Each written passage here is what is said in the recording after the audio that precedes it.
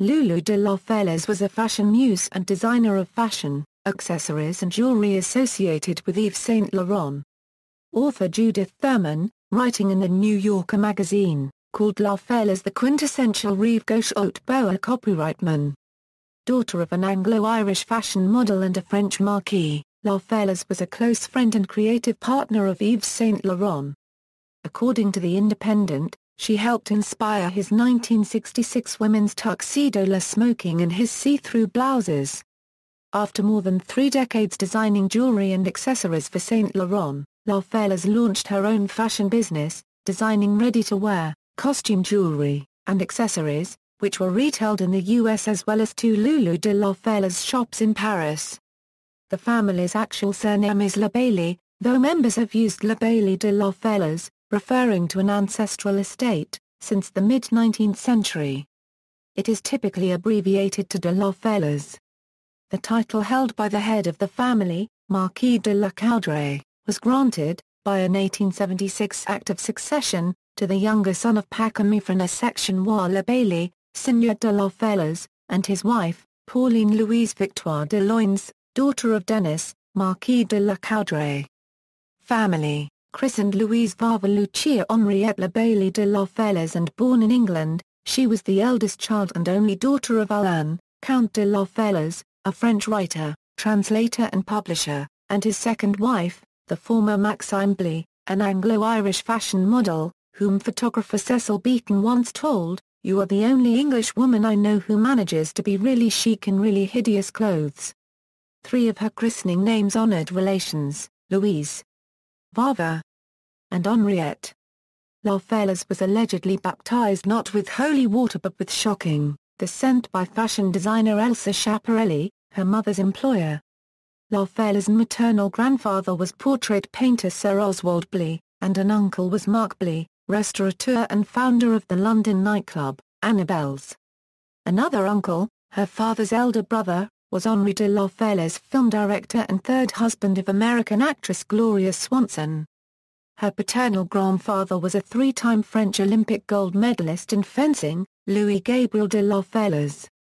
Loulou de La Falaise had one sibling, Alexis Richard Dion Oswald La Bailly de La Falaise, 1948–2004, a furniture designer, who appeared in the Andy Warhol film Tub Girls.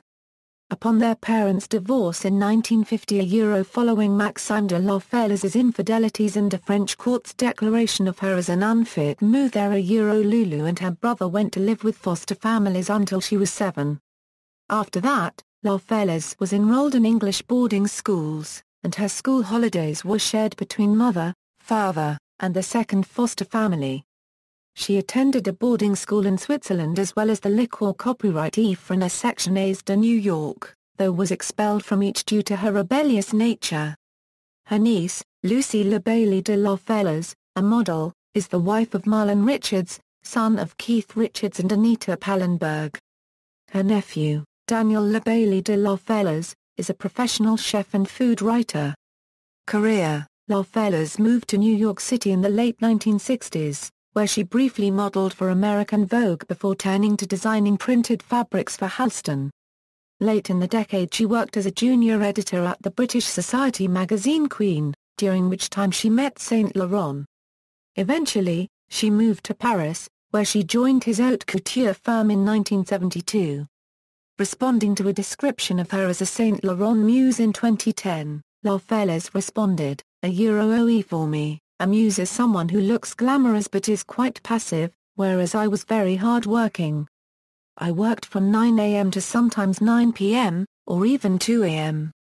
I certainly wasn't passive." Her official task was to bring her eccentric style to accessories and jewelry, and she duly came up with often chunky designs incorporating large colorful stones, enamel work or rock crystal.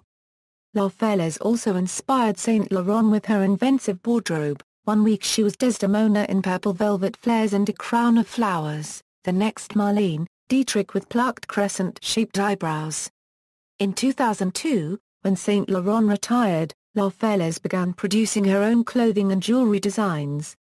As reported in the New York Times by fashion writer Kathy Horan, The clothing line captured much of her rare tasty well-cut blazers in the best English tweeds, French sailor pants in linen, striped silk blouses with cheeky black lace edging, masculine walking coats with fur linings, and gorgeous knits in perfectly chosen colors.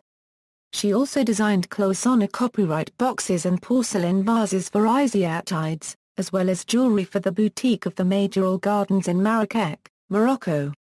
She sold simplified versions of her jewelry designs in a line created for the Home Shopping Network and created costume jewelry for Oscar de la Renta. She operated 2 of her own shops in Paris, one of which was designed by her brother, Alexis. Marriages: Loulou de La Falaise was married twice. Desmond Fitzgerald, 29th Knight of Glyn, an Irish nobleman, who died on September 14, 2011. They married on October 6, 1966, separated the following year, and divorced in 1970. Her title upon marrying the knight was Madame Fitzgerald. For de copyright Glossowski de Rolla, a French writer, who is the youngest son of the painter Balthus. They married in Paris, France, on June 11, 1977. The bride wore a harem and turban ensemble from Yves Saint Laurent Rive Gauche. They had 1 child, a daughter, Anna. Death: La Falaise died at Guisses Hospital, France, on November 5, 2011. The cause of death was not specified, other than as the result of a long illness. An obituary published in Women's Wear Daily stated, according to sources, de La Falaise was diagnosed with lung cancer last June, but implored intimates to keep her health a private matter. Ancestry. Notes. References: Fraser Cavassoni, Natasha. Loulou's back in town, Mail on Sunday. Encyclopedia.com. Retrieved November 21, 2007. Quote, Loulou de La Falaise was muse to Yves Saint Laurent for 3 decades. Now she has her own eponymous collection and, with the opening of her second Parisian boutique, is firmly established as the queen of French chic. Columbia, David Patrick. New Yorker Mark Blee passes, the man who turned built-in elegance into a centimillion-dollar restaurant empire. San Francisco Sentinel. Retrieved November 21, 2007.